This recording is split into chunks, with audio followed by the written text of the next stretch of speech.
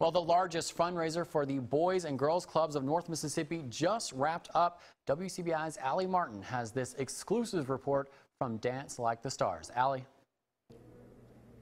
Thank you, Cash. The 15th annual and first virtual Dance Like the Stars is in the books.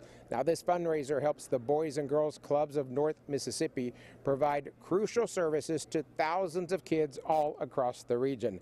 Now, we are honored to announce the winners at tonight's event, and here they are. Folks, the Judges' Choice Awards are given to the celebrity dance couples with the highest combined judges score. Third place was Eddie Rester. Second place, Jaquana Sykes. First place, Carrie McMillan. Come over here, Miss Carrie, with your dance partner, Andrew Davis. All right, congratulations. Thank you. All right, the People's Choice Award, this is the first time they've done this based on online voting. We have two winners. It was a tie, Carrie McMillan and Kimberly Langley. Very good. Congratulations on the first ever People's Choice Award. All right, and now this is what the event is all about, the fundraising. So this is in third place, Pastor Eddie Rester. He was dancing in the pulpit. He got third place. That's really great. $46,000, folks. Yes. Second place, Lindsay Cheney, $54,000.